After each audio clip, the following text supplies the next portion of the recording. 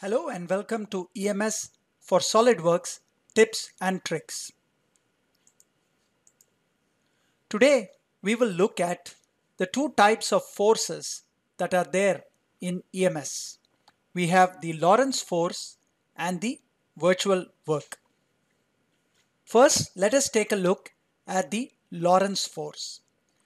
For example, we have a voice coil actuator where there is a copper conductor which is placed inside a magnetic field.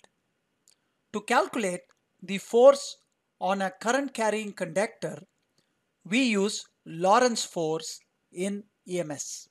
So for example, to calculate the force on the copper conductor, we are going to use the Lorentz force. Next, let us take a look at another type of force called virtual work.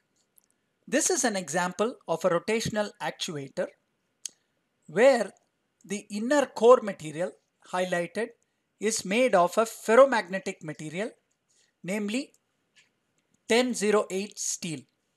To calculate the force acting on the ferromagnetic material, due to the excitations of the coil, we will use what is called as virtual work. For example,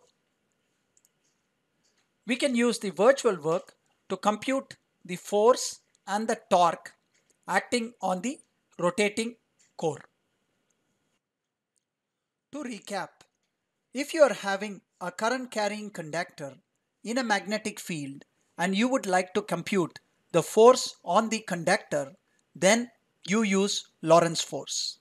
On the other hand, if you are having a ferromagnetic material in a magnetic field and you would like to compute the force or torque acting on the ferromagnetic material, we use virtual work. If you have permanent magnets and you want to compute the force acting on them, we also use virtual work in this case. Thank you for watching this video.